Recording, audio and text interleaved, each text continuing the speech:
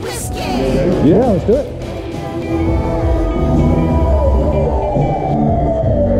Older barrels, mostly bourbon, high corn bourbon. So we started off mainly with rye, bourbon, high corn, and then some single malt. Okay. And we got some custom stuff too, custom mash builds. It's a sourcing based company. I got you. Yeah. So we can like scale up through the roof. Right. And it's called private label distillery because that's what it is. It's just private label. We don't claim to distill or do anything outside of what we are. Okay. The quality is the best you can get.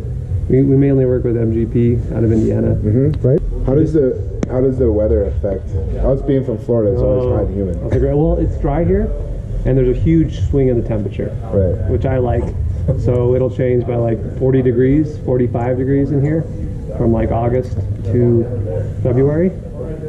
And there's heaters in here that can control it, but I've never turned them on because I like that swing because it makes the liquid go in and out of the barrel. Right. Which is huge, which is a lot different than a lot of stuff on the East Coast or the lower you get into the hemisphere. Right. Okay. And we use different char levels too. Most places are just char 3.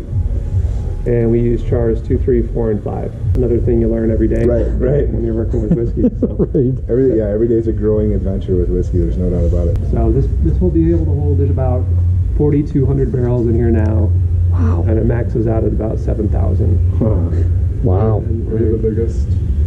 In Colorado. Yeah. Inventory whiskey. Yeah.